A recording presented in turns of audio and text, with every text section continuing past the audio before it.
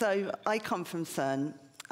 This is a big particle physics accelerator in Geneva, not too far from here. But I'm not here to tell you about particle physics or CERN. You may be relieved, or maybe not.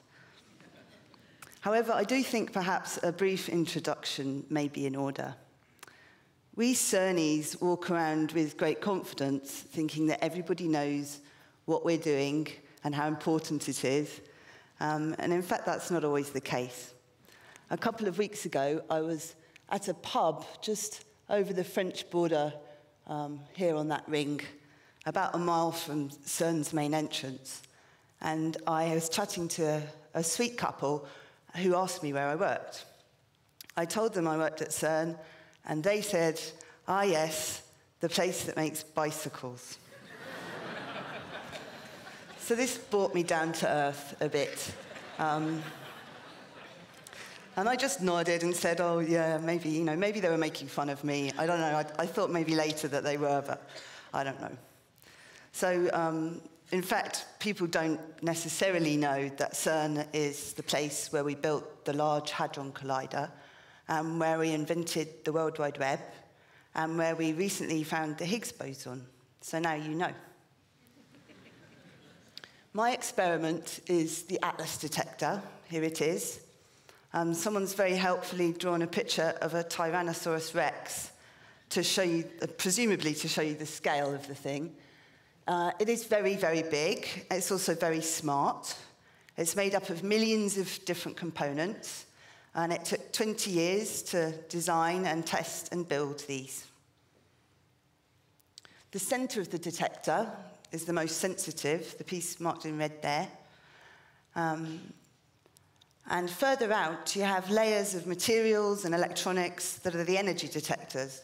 So all this together allows us to take a huge three-dimensional photograph of an event, which is the result of a collision of two proton beams. We collide the proton beams right in the center of the detector, and they smash to pieces, the protons. And the debris flies out, sprays out into the detector, and we capture, with our different layering, we capture the tracks and the energy deposits of the particles. So this took 20 years. It cost £12 billion. Some of it paid for by you, some element of your tax.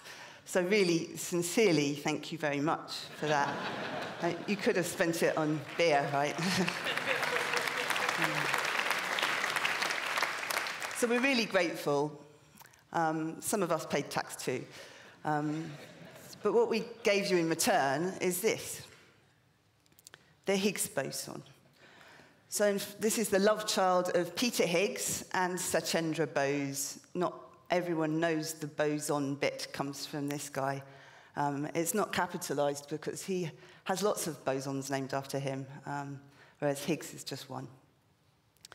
So this is, in fact, a toy model of a Higgs boson. And I think they've captured the likeness quite well, actually. I like this little guy. I think I'm going to get one of these toys for myself. It reminds me very much of the smiley faces that my teacher would occasionally draw on my work if she liked what I've done at school. And in fact, sometimes if she was really pleased with my work, she would give the smiley face little earrings.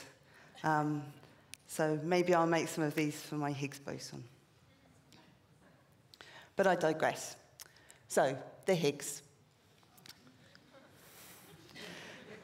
This graph contains 2 years' worth of data that we collected with the Atlas detector. So we take the data, the events, and we put them into this graph one by one. So we take a number corresponding to each event, which in this case is the mass, or the Higgs mass, or not the Higgs mass if it's not the Higgs. And we put them into these bins in the graph. So you can see that at the low end of the masses, there's quite a lot of events, and it's kind of smoothly falling towards more rare, higher mass. But then, whoops, you've got a bit of a bump there. And that's an excess of events, which we claimed Higgs discovery with. Here's another kind of graph. This shows the number of meetings we've had per month at the LHC since 2008. I'm showing you this for more than one reason. So the first reason is that it's kind of interesting because it uses time as well. The previous graph, I just showed you a single image. All the time was in there, and it didn't matter when those events were collected. But here, you can kind of see that in May 2012, we had about 4,000 meetings that month, whereas in May 2008, we had a meager 500. The second reason that I'm showing you this graph is to give you an idea of the state of mind I was in when I decided to try and make sounds out of LHC data.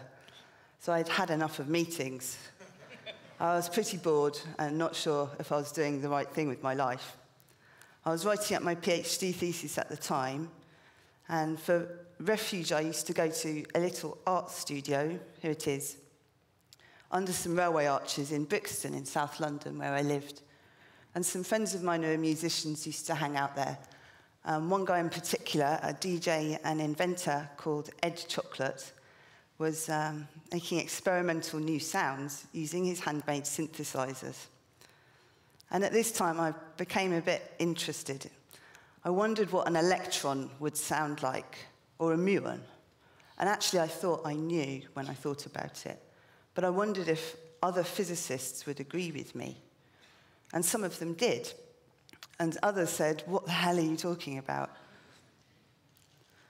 But spurred on by the ridicule of my peers, I decided to at least try and make something a bit tangible out of these ideas, and was lucky enough to get a small grant. So, how to go about this?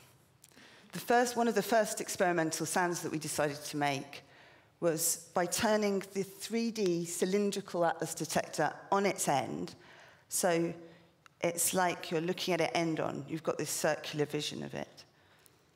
A bit like a ship's radar or a radar on a submarine. You can then create this imaginary arm that sweeps around the detector, or like the hand on a clock, picking up the energy deposits.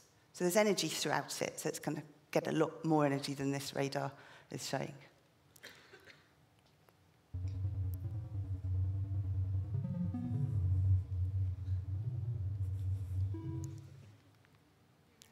So that was really the first sound example that we made. You might have noticed that there wasn't just one pitch of note in that example. There were, in fact, a kind of varying pitches. And that's because we don't just detect the position of these energy deposits with ATLAS. We also look at how much energy has been deposited. So we decided in this example to assign a different pitch according to the energy of the little blob of energy we find. And if it's high energy, high pitch. I wonder if any sailors or submarine people in World War II ever thought of doing this with their radar. Perhaps changing the sound that they heard based on the size of the incoming object, whether it may have been signaling impending doom, or something a little less scary. Enough of that. So anyway, all those examples that I just talked about, creating a different sound according to the physical properties, this is called parameter mapping. Parameter mapping encapsulates all the art and science in sonification. The science is in these arrows.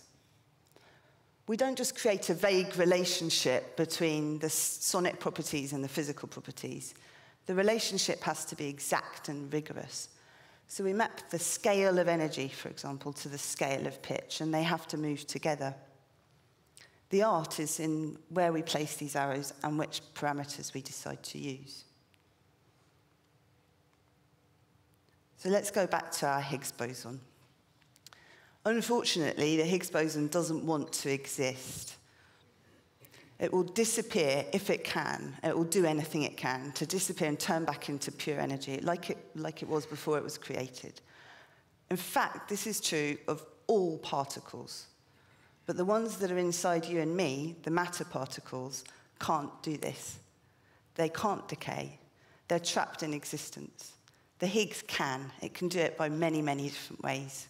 And one of these is to a pair of photons, which are particles of light. And this is the example that we've been playing with the real data that was used to find the Higgs boson. So what we measure are the photons, because the Higgs is not there to measure. But we're trying to infer something as to this puff of smoke. Was it the Higgs that created these? So how do we go about doing this? Well, there are countless ways, really. The sample that we showed with the ship's radar, we used two things, and we mapped 2 to 2. But we wanted to try something a little bit more ambitious with the real data. So we went for a 4 to 6 mapping. It looks a bit messy and complicated, but we can do that. We can do any kind of mapping we want. In this example, we've now got time. So the graph, which I showed you before, of the Higgs discovery, we've taken the interesting region where there was this little bump, where we expected something to fall, but we found a little bump. And we took all the events in that region and we laid them out one by one. Because we now have time, we can do that. And we mapped the duration of each note to the inverse of the momentum of the photons, such that higher momentum photons will have a shorter note. So this is a sort of first sonification.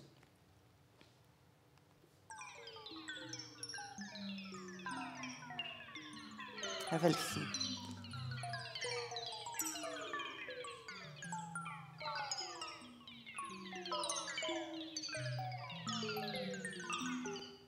It goes on like that for quite a long time. Sometimes getting a bit of trouble in the office. Now I'm going to play you exactly the same sonification, but this time the only change, I've tried to highlight this change. So all the mapping is the same. The arrows are in the same places, but I've scaled the duration of every note by the same amount. So everything's been scaled down, all the notes are shorter, and you'll probably think it sounds completely different.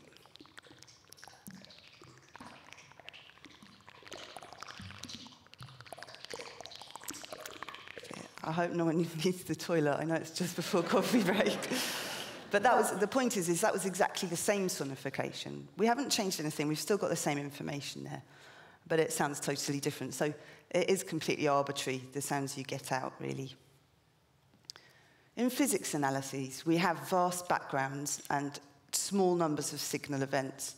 And so we're constantly, the game of particle physics at the moment, really, or recently, is constantly trying to lower the amount of background and increase the amount of signal relative to it. So we say we want to increase the signal to background ratio. And we do this by various ways. And one of them is by dividing events into higher and lower energy. The reason we do this is because we think that higher energy photons probably are more likely to come from a Higgs decay than lower energy photons. So in this example, you can already see the graphical representations of the sounds. And you may notice that they look different. One of them looks more sparse. That's the higher energy one. And in fact, signal is always going to be more sparse. If we filled a swimming pool with grains of sand, and each grain of sand corresponded to an event we've collected with Atlas, and we then stuck our finger in that swimming pool, those would be the Higgs bosons that we had a chance of collecting. So it's vast, the amount of background to signal. I'm going to just play you one after another now, these sounds for lower energy first and then higher energy.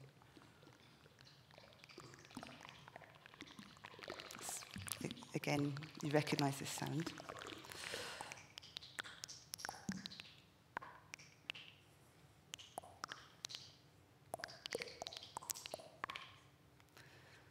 So there's not many of those guys in there. What we're going to do now is throw all our events back together. The ones we think look like Higgs and the ones we think look like rubbish, junk, the stuff that we find all the time. But we want to give a bit of weight to the ones that we fancy as Higgs. So we're going to extend the duration of the note corresponding to those events but play them all together. And you can see this in the graph. You can see there are spikes which fall off slowly. These are our Higgs, or the ones we think are. And this jaggedy background that goes all the way along, this is our background.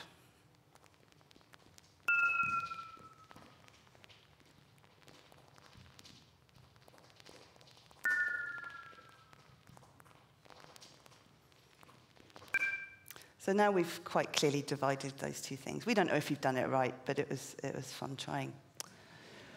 So this morning I've shared a few sonifications with you.